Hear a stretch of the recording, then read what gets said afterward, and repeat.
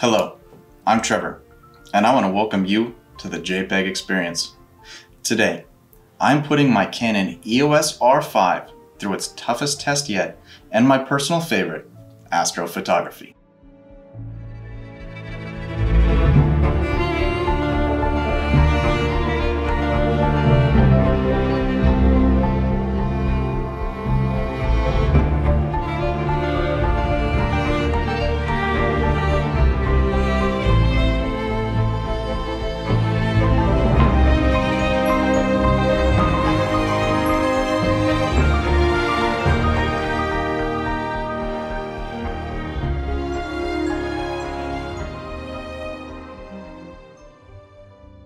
I've had my Canon EOS R5 for about 3 weeks now, and I have been continually impressed with just about everything I've thrown at it.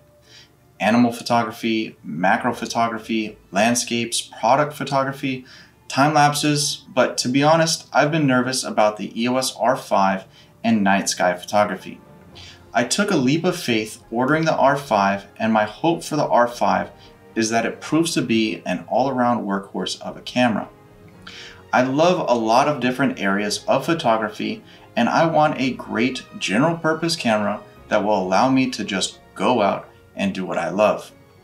I've waited a long time for Canon to release an all-purpose workhorse, and so far the R5 has done everything I've expected and more. I feel like I've barely scratched the surface of what this camera can do. My biggest concern with buying the R5 was that I had no idea how well it would perform in very low light, and there's been very little information on just how well it would perform taking nightscapes. The camera has been out for a little while now, and there's still very little information on this topic. So, I will be testing out the R5 and how it performs taking Milky Way images, and share what I discover with you. I need to be confident with the camera before I take it out on longer and more difficult Milky Way photo shoots. It's a really bad idea taking unproven gear on important or difficult trips. I want to know what limitations the R5 has so I can be prepared for what those are in the future. For example, I plan to find out how the ISO performs taking pictures of the night sky and what its ceiling is for acceptably clean images. To do this, I will be comparing the R5 to the Canon R. I have been using the Canon R for about 2 years now, and I have been very happy with its image quality in very low light. Using the R, my personal ISO ceiling is about 8,000, but I prefer to keep it to about 6,400 for nice clean Milky Way images. My hope for the R5 will be for it to match the EOS R in this regard. If the R5 can produce nice clean images at 6,400, I will be happy. My experience so far with the R5 suggests that it does surprisingly well with noise at high ISO, and my gut says that it should match or exceed the R in image quality, but I won't know for sure until I try. To test this, I will take the same image with both cameras with the same lenses at the same settings and compare them after the fact. I will also be taking dark frames on both cameras and comparing those. The Canon R sensor performs exceptionally well in this regard. If the R5 matches the R, I will be very impressed.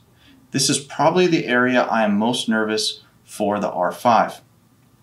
You might be asking yourself, what is a dark frame and why is this important?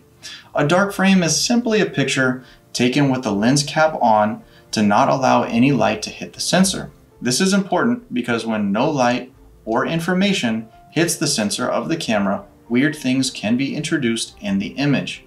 Some cameras will have purple patches. For example, many Canon cameras, there is banding, which are these terrible lines introduced. It can be very difficult to fix this in post-processing. So, why is this important for night sky photography? Taking pictures of the night sky is almost like taking a dark frame. There's barely any light that is hitting the sensor. If a spot or area of the sensor doesn't get enough light, the camera can introduce those same problems you can see in the dark frames. It's super annoying to get a great image of the Milky Way or some nightscape and there being lines or patches in the final image. Even worse, they can be difficult or nearly impossible to get rid of in post-processing. For example, here is a dark frame from the Canon 5DS, which is not known to be a good low-light camera. Here we are in Lightroom. In this example from the 5DS, I took a 15-second exposure at 6400 ISO. You can see that I turned off all sharpening and noise reduction. You can see as I turn up the exposure one stop at a time, the banding will become more obvious.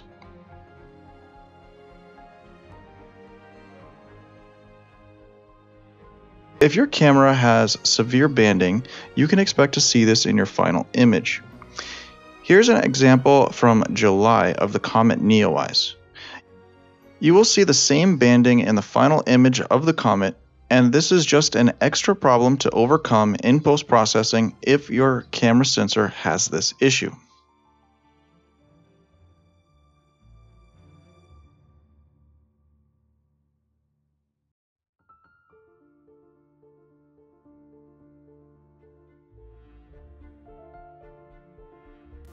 But if there is a problem with the dark frames, there are workarounds. You would just need to work a little harder and find a nice balance of longer shutter times or wider apertures to allow more light and balance that against the movement of the night sky. You could also introduce something like a star tracker to allow longer shutter times without the problem of star trails. It's also important to know that ISO doesn't do anything in this equation.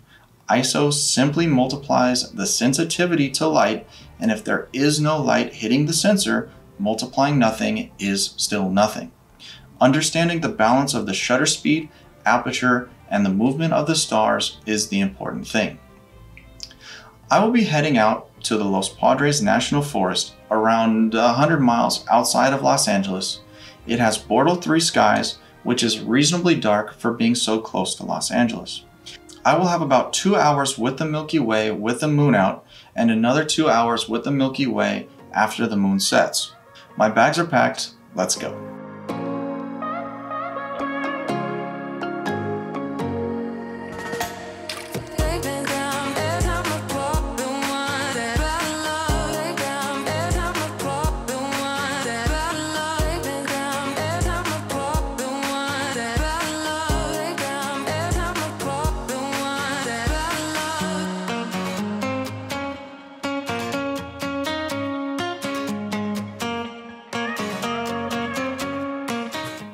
All right, we just arrived here in Los Padres National Forest. Me and Nick, who's setting up over here to my right.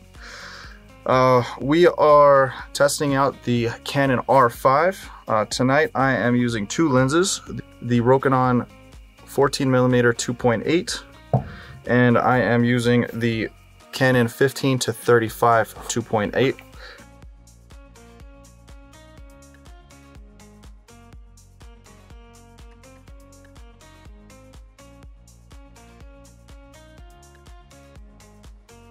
So I'm setting up shooting for the R5. You can see I'm gonna put it into manual mode, 15 seconds, 2.8 ISO 6400. I am in manual mode. Going to the CF Express card. I am gonna set a 2-second delay.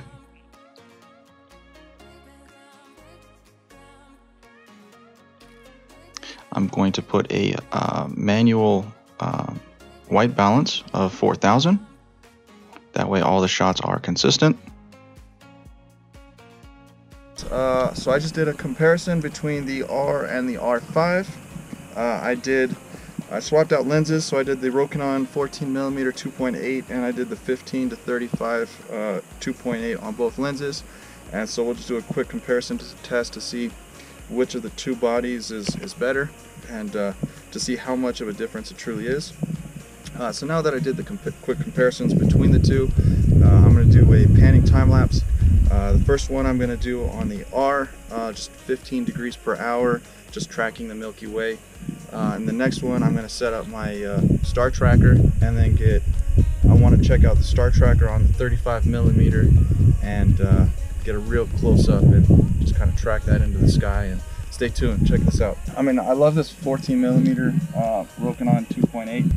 So easy to find infinity focus. It's manual lens, so just a piece of cake for night sky photography.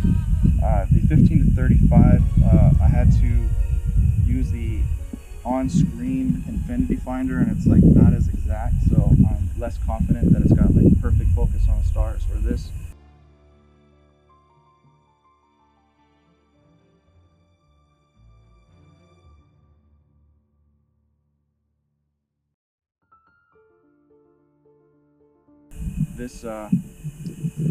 This you can see, you just line it up perfectly like that, and there's no question I have infinity focus. So a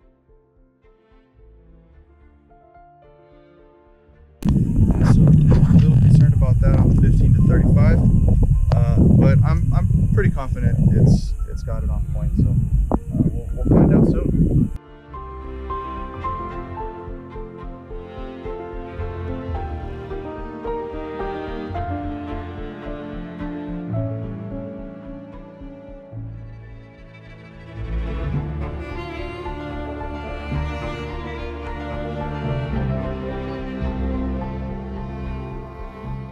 So we just finished shooting the Milky Way with the Canon R and the R5. We just packed up, threw everything in the truck, and we're just about to head home. So that turned out to be a pretty interesting evening. It was a nice easy trip to test out the R5, but while looking for a decent composition, I decided to hike down a little hill and I almost stepped on a rattlesnake. We scared each other and we both went our separate ways. At that point, I decided to do the rest of my test for the R5 right next to the car for the rest of the evening. So a few things I noticed while out on the field. The first was finding infinity focus on the 15 to 35 is a little bit uncomfortable. So you throw it into manual mode with the little switch here on the side, and you use this little focus bar on the screen, which is real small, and the focus indicator is itty bitty, and it's a little uncomfortable to find exactly right in the middle of the symbol. I've grown a little bit lazy with these manual lenses like this 14mm 2.8 from Rokinon, where all you have to do is just slide what you want and line it up with this little bar right here. So f2.8 and then infinity focus like that, easy peasy. One thing with the 15 to 35, it was an absolute luxury to be able to easily switch from a 15mm focal length to a 20mm focal length, 24, a 28, and a 35 real easy with one lens, all at 2.8. So that was real nice, and I look forward to using it at all those different focal lengths for different compositions.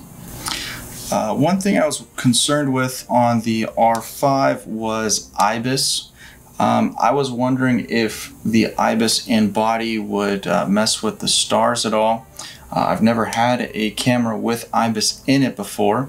I read somewhere that if you turn off the stabilizer on the lens, it also turns off IBIS in body, which is nice and easy if your lens has that little toggle.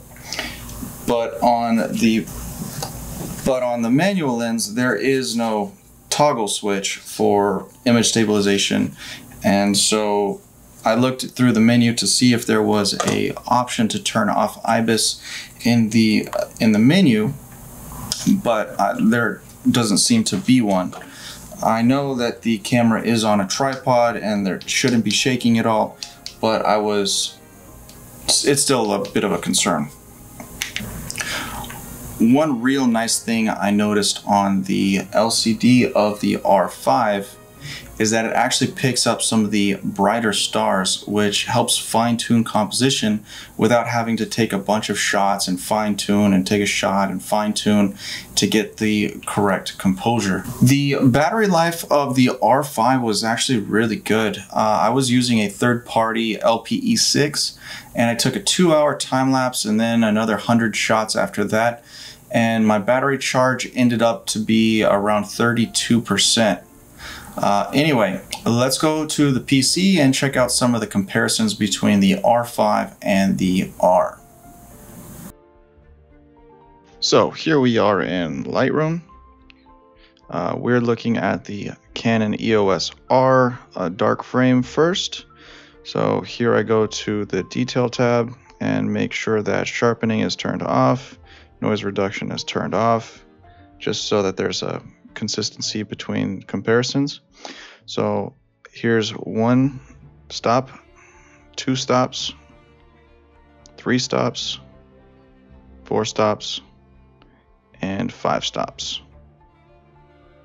You can see a little bit of bending, but overall looks real good.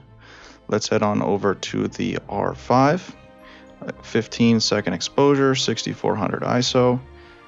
We are in the turning down the sharpening, noise reduction off. Here's 1 stop, 2 stops, 3 stops, 4 stops, and 5 stops. So far it looks real good on the R5, just a little bit of banding. Now I'll take this into library mode and I will compare the 2 dark frames. You have the Canon R to the right, you have the Canon R5 to the left. Both look pretty good. It's hard to tell if it's better than the R, but let's throw this into Photoshop and see if we can do a real good comparison between the two. So far the R5 looks real good as we wait for Photoshop to load up. First thing I'm going to have to do is that I labeled both the R5 image and the R image on the right hand side. Enlarge the canvas, which really shows the difference between the 45 megapixel with the R5 and the 30 megapixels with the Canon R. So let me put them next to each other on this same enlarged canvas. Let me drag the much larger R5 image to the right and the smaller 30 megapixel image to the left. Let's zoom in to see if we can get a good comparison. Man, it's really hard to say, but the R5 definitely looks like it's better. Wow. This is very surprising, but the R5 has a very clean dark frame. Let me go ahead and export these out and you can see the full image on this video. So here I've exported both the R and the R5 dark frames, put them side by side. They're both 100% quality. Which one do you think looks better? And here we go. At the beginning of this video, I thought the R5 might not have as good of a dark frame as the R. Both dark frames look really good, but I think that the R5 looks better. I'm definitely impressed. I always use the NPF rule to photograph the night sky. I use the PhotoPills app for a nice, easy calculation. For the following examples, at 14mm with the R, I can have as long as 17-second exposures without any star trailing. With the R5, it's 15 seconds. For the upcoming comparison, I shot both examples with 15-second exposures. Let's move forward and compare Milky Way shots taken from the R and the R5. Here we are in Lightroom. I have taken off all sharpening and noise reduction for the following comparisons. Both shots are exactly the same, taken with the same lens, at the same settings, a few minutes apart. Let me toss these into Photoshop and do the comparison. First thing I will do is enlarge the canvas on Photoshop. This way, you can see the difference between the R and the R5. Again, the R is a 30 megapixel image and the R5 is a 45 megapixel image, and the size difference is significant.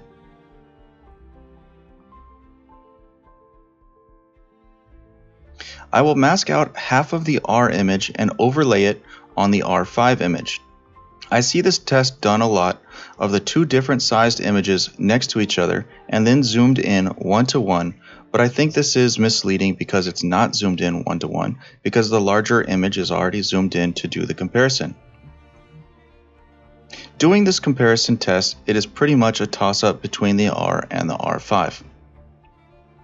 Let me switch this up and do a comparison that is taking the size difference of the image into consideration.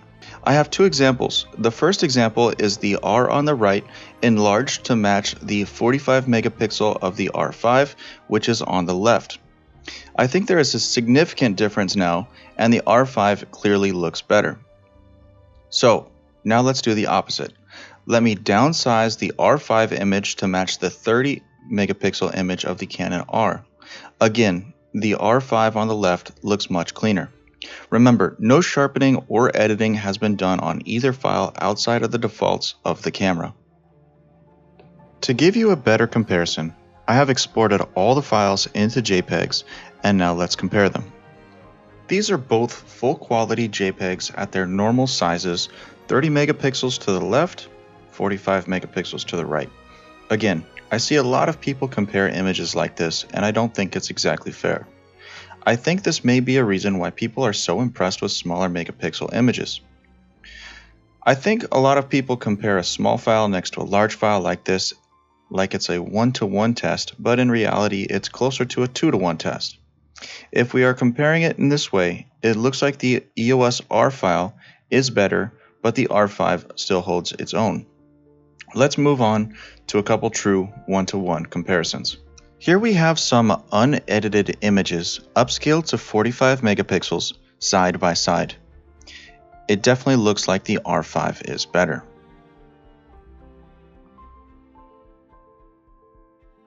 Let's do this test again with the same unedited images downscaled to 30 megapixels side by side. The R5 again looks better.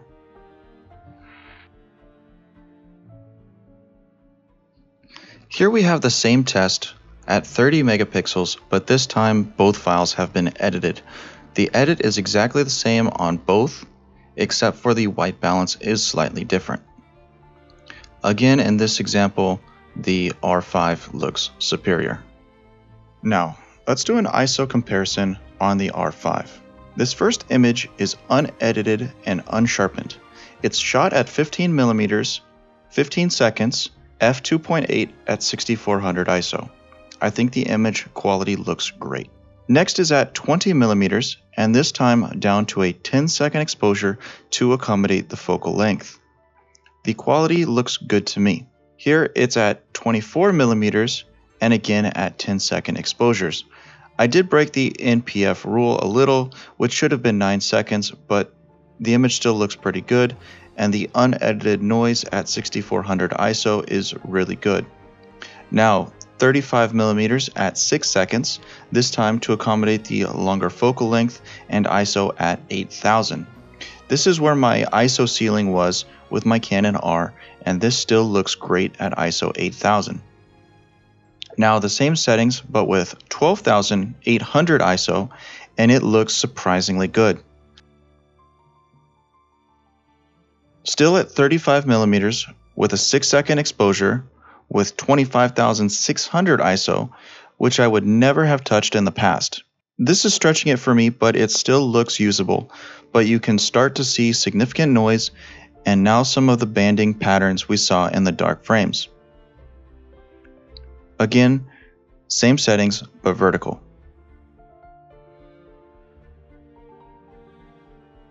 Now, let's go crazy and try out 51,200 ISO. It's surprisingly good considering it's 51,200 ISO, which would normally be an absolute mess.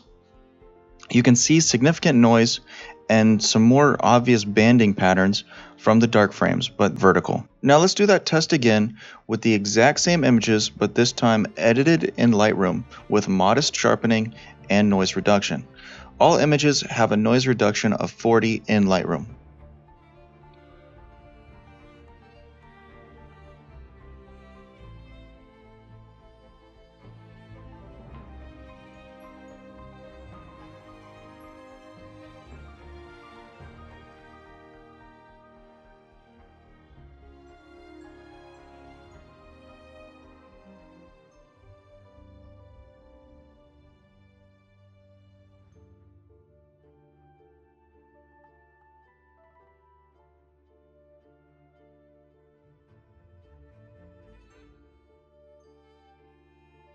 I am very impressed with the image quality for night sky photography with the R5.